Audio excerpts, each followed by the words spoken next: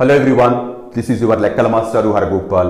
ఈ వీడియోలో 10th class probability నుంచి last topic some other problems అంటే మనం ఇంతవరకు కాయిన్ ప్రాబ్లమ్స్ అని కార్డ్ ప్రాబ్లమ్స్ అని డైస్ ప్రాబ్లమ్స్ అని డేస్ ప్రాబ్లమ్స్ అని విని ఉన్నాం. బట్ ఇవేవి కాకుండా సమ్ జనరల్ సిచ్యువేషన్స్ నుంచి కూడా ప్రాబ్లమ్స్ ఎక్స్పెక్ట్ చేయాల్సి ఉంటుంది.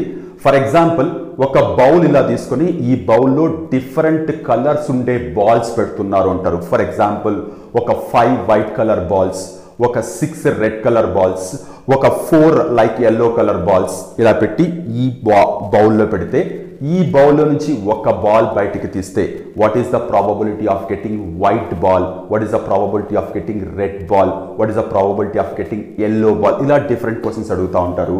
సో మనం ఇక్కడ అర్థం చేసుకోవాల్సింది ఈ పర్టికులర్ నెంబర్స్ ఏవైతే ఉన్నాయో ఇవన్నీ యాడ్ చేస్తే 5 + 6 + 4 యాడ్ చేస్తే టోటల్ 15 అవుతుంది.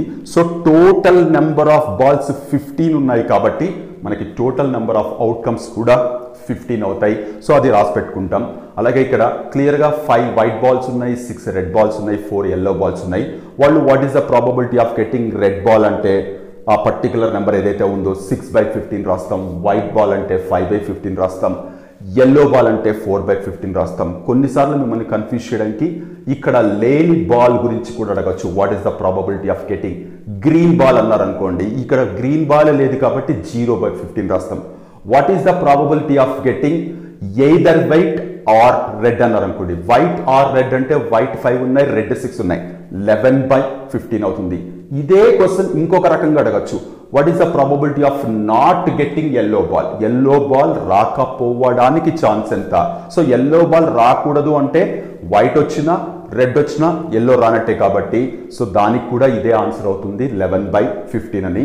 సో ఇలా different questions, different colours, different numbers తీసుకుని అడగడానికి డెఫినెట్గా ఛాన్స్ ఉంది. కొన్నిసార్లు బాల్స్ అంటారు, కొన్నిసార్లు మార్బుల్స్ అంటారు, కొన్నిసార్లు కార్డ్స్ అంటారు, కొన్నిసార్లు పేపర్స్ అంటారు, ఎనీథింగ్. వాటికి మనం పర్టికులర్గా నెంబర్స్ ఇచ్చినప్పుడు అవన్నీ యాడ్ చేస్తే టోటల్ అవుట్కమ్స్ ఏవవుతాయో అవి ఖచ్చితంగా మైండ్లో పెట్టుకోవాలి. ఎందుకంటే ఈ ఆన్సర్స్ మీరు అబ్జర్వ్ చేస్తే డినామినేటర్లో మనకి టోటల్ నెంబర్ ఆఫ్ అవుట్కమ్స్ అనేది వెరీ వెరీ ఇంపార్టెంట్. ఇది మిస్టేక్ చేసినా మీకు మార్క్స్ వచ్చే ఛాన్స్ అయితే లేదు. సో ఇది కూడా one of the important and simple concept. అలాగే నెంబర్స్ మీద కూడా కొన్నిసార్లు క్వశ్చన్స్ అడుగుతూ ఉంటారు. రీసెంట్గా జరిగిన S7 ఎగ్జామ్లో కూడా ఇలాంటి క్వశ్చన్ మీరు ఫేస్ చేశారు. ఏంటంటే ఫ్రమ్ ద నెంబర్స్ 1 to 100, 1 నుంచి 100 వరకు నెంబర్స్ ఉంటే సో మనకి చూడగానే అర్థమైపోతుంది 1 నుంచి 100 వరకు కౌంట్ చేస్తున్నాం లేదా కన్సిడర్ చేస్తున్నాం కాబట్టి టోటల్ నెంబర్ ఆఫ్ అవుట్కమ్స్ అనేది 100 అవుతుంది. సో ఇప్పుడు ఈ 100 నెంబర్స్లో నుంచి if you pick up a number what is the probability of getting అని డిఫరెంట్ నెంబర్స్ గురించి అడుగుతుంటారు. What is the probability of getting perfect square అంటారు. 1 నుంచి 100 వరకు పర్ఫెక్ట్ స్క్వేర్స్ మనకి 1, 4, 9, 16, 25, 36, 49, 64, 80, 100 మొత్తం 10 వచ్చాయి కాబట్టి 10/100 అవుతుంది. What is the probability of getting multiple of 9 అని అడగచ్చు. సో మల్టిపుల్ ఆఫ్ 9 అంటే 9తో స్టార్ట్ అయ్యి 9, 18, 27 అండ్ సో ఆన్ 99, టోటల్ 11 వస్తాయి. సో 11/100 అవుతుంది. What is the probability of getting prime numbers అని అడుగుతారు. సో ప్రైమ్ నెంబర్స్ పికప్ చేసుకొని రాస్తాం. అలాగే what is the probability of getting 2 digit numbers అనేది కూడా అడుగుతారు. 2 డిజిట్ నెంబర్స్ మనకి 10 నుంచి స్టార్ట్ అవుతాయి, 99 వరకు ఉంటాయి కాబట్టి సో మనకి ఇక్కడ టోటల్గా 92 డిజిట్ నెంబర్స్ ఉంటాయి.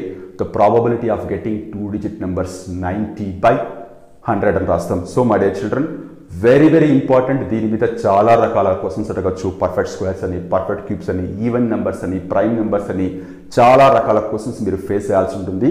So balls are marbles problem అలాగే నెంబర్స్ ప్రాబ్లం కూడా ప్రాబబిలిటీలో మీరు ఎక్స్పెక్ట్ చేయాల్సి ఉంటుంది 1 మార్క్ ఆర్ 2 మార్క్స్కి.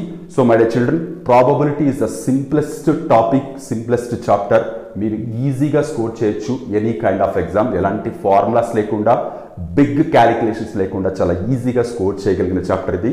హోప్ ఆల్ ద కాన్సెప్ట్స్ అంటే coin problems, dice problems, days problems, cards problems, అలాగే బాల్స్ ప్రాబ్లమ్స్ ఎక్సెట్రా ఈ కాన్సెప్ట్స్ అన్ని వెరీ వెరీ ఇంపార్టెంట్. హోప్ మీకు అందరికీ క్లియర్గా అర్థమయ్యి అనుకుంటున్నాను. మనం నెక్స్ట్ వీడియోలో మరొక ఇంపార్టెంట్ టాపిక్తో మళ్ళీ మీట్ అవుదాం. అంతవరకు take care, by by. Your లెక్కల మాస్టర్ హరగోపాల్.